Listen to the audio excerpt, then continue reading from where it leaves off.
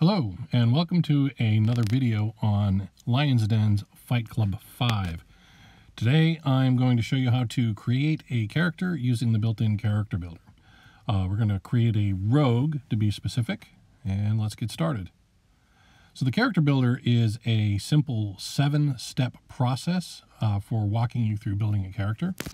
I do wish that they put the background before the class, but it's okay. You just have to keep in mind what background you're going to use so that the skill proficiencies that come with that background, you're not selecting them when you select your class.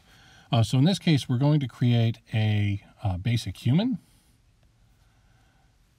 You see the ability score increases are automatically added for you. Click accept, and then we're going to go to our class, and I'm going to select rogue. You'll notice that it brings up a description of the class, including all the various hit points, proficiencies, spell casting if that applies, and then you can see all the various features. This is where you would want to go to see the description of the features. Later on, when we go to select them, it won't show that, so this is definitely a screen you want to look at. For spellcasters, you definitely want to take note of which spells per level that you get to select when you create your character, or level up in that case. And also, again, back to the skills. So in this, we choose 4 because we're dealing with a rogue. Now I'm going to choose the acolyte background later, so there's not really much overlap here, so it's not going to be a big deal. But if I was choosing, say, the criminal or the charlatan background, I'd want to make sure that I don't select the skill proficiencies that the background's going to give me. And that's where it comes in handy to know those backgrounds in advance. With this character, I'm going to select Stealth, Sleight of Hand, Perception, and Investigation. And then I'll click Next. These are those class features that other screen showed you the description on. Here, they're just toggle selections. Most characters, you will just take whatever's given to you. Some of them you will have to make choices. Click accept, and then we go to our background. Ignore the other backgrounds there. That's for an adventure I'm working on. So I'm going to select the acolyte, and I'm going to notice in the default compendium it doesn't tell you what the skills proficiencies are. I'm not sure why that is. In my custom compendium I have that information added for it. So I'm going to hit the checkbox, and that selects our background. Now, there's no feats with the standard human, so I want to open it and just say accept without selecting a feat, and then determine ability scores. In this case, I would normally roll. I could use the dice roller, or I could just take the standard 15, 14, 13, 12, 10, 8, I think it is. So let me just do that real quick. Not that. There. Now here there's no accept or next or whatever. I just hit the back, and it does remember the rolls or the ability scores. So then I'll choose my equipment. Now Fight Club 5 only has this buy equipment where you actually buy your items. You could go into your character later and add items based on what the player's handbook or the background gives you. But in this case, I really enjoy actually doing the roll for the gold to go out and buy. So in this case, I'll buy some leather armor, and I'll hit back. For weapons, we'll just grab a, we'll say a rapier and a short bow, and then 20 arrows, and hit back. Gear, I can pick individual items, or I can just go to an equipment pack and say select the burglar's pack. Hit back, and that's fine for equipment. I'll hit back again, and now we have my equipment selected. The final step is our finishing details, and this is where we would put in our name. You can select a portrait,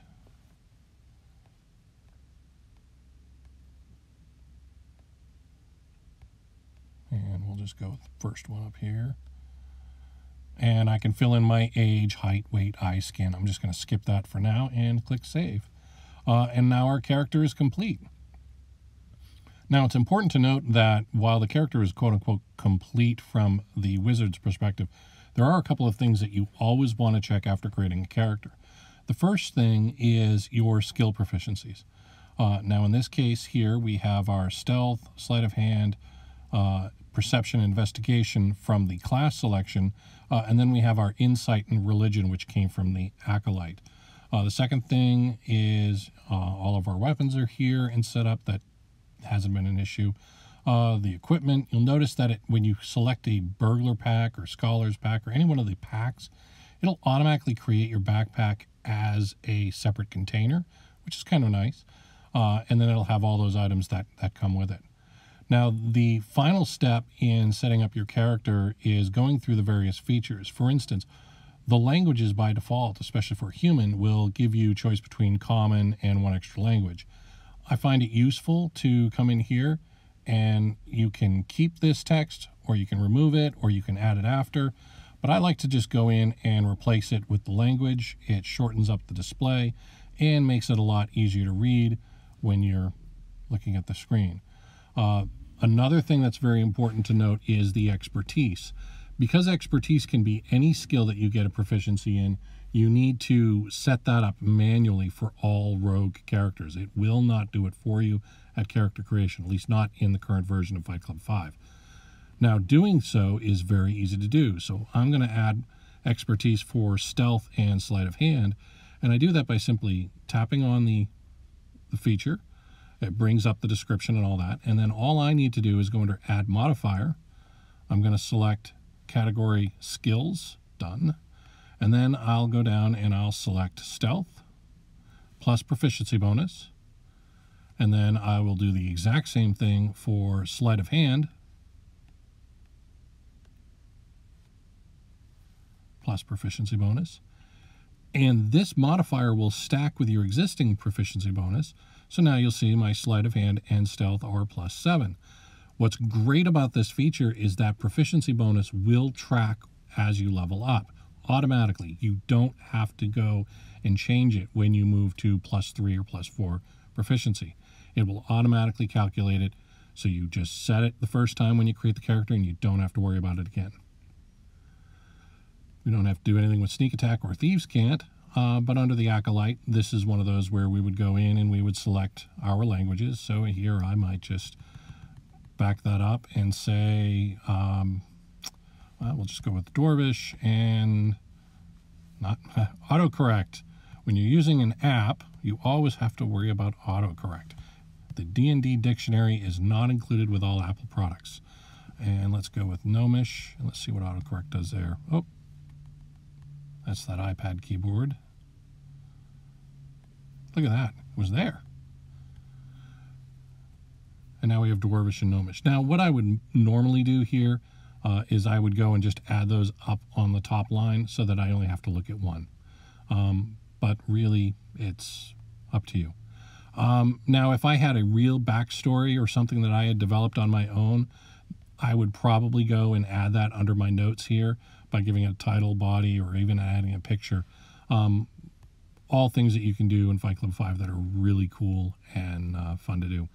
But that is basically the process of creating a rogue in Fight Club 5. Check the channel often, please subscribe, and I'll have more content up shortly. Thank you.